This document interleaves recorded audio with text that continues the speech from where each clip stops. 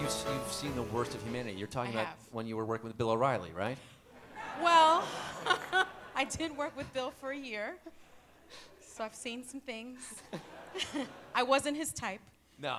No. Oh, I like that line. No, I mean, he had a type. Hot chocolate. Wouldn't he have hot chocolate?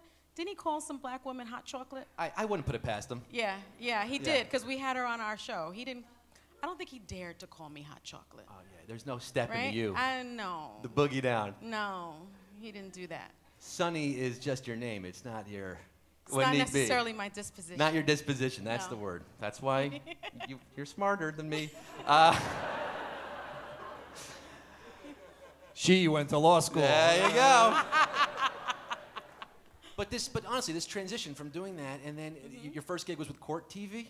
It was with Court TV. Did you want to be in TV? Did someone pluck you and scout you in a courtroom? Someone plucked me. I was actually, I had a journalism major, undergrad, but no one looked like me on television at that time. This was sort of pre-Oprah stuff.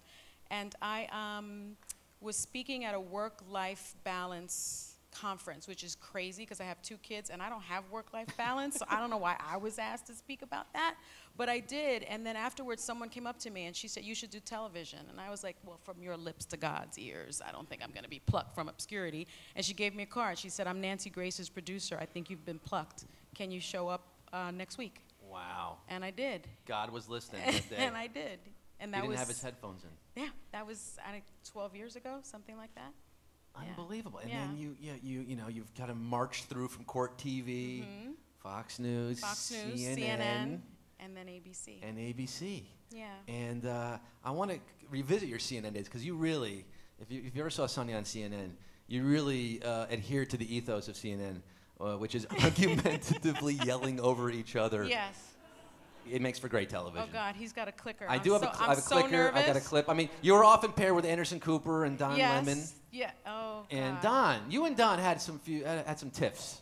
Oh God. Some back and forths. Yes. I wanted to show a clip of this one here. Oh God. Wolf trying to come in there. Yeah, that was Wolf. The referee. Don and I are very good friends. I just hung out with him last week. Oh, yeah? Yeah, but I mean, I don't know if you remember that case, but it was a little girl that was dragged and flipped by an officer that was about 3 times her size.